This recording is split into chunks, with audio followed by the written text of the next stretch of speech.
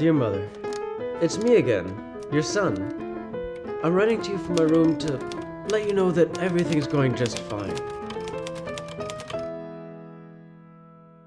The last couple weeks have shown some really good progress. I'm getting a lot of attention from the staff. And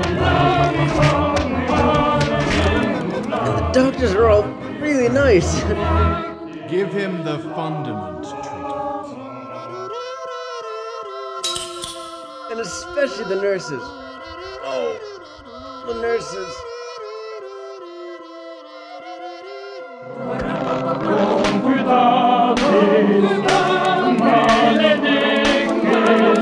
I even made some new friends.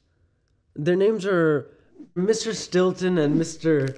I can't really remember the other guy's name, but they're both really nice.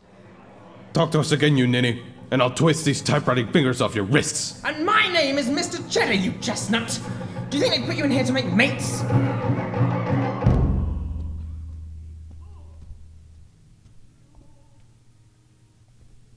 You know, when you can't have it all, it's at least good to have true friends to be by your side.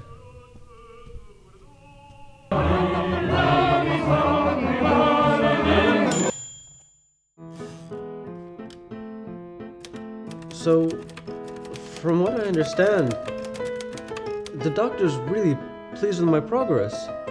He says that things are going really well. In fact, he says I should be out of here in no time. You'll never get sane, Murray. Unless you're able to change your mannerisms, these white-painted hallways will be your tomb. I can't wait to see you again, Mother.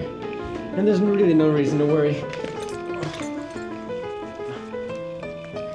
And there's no need for more phone calls concerning my health.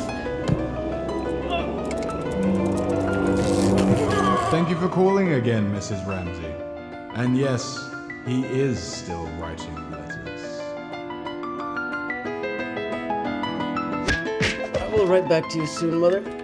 For you know, your love is my strongest anodyne. All my love. Always.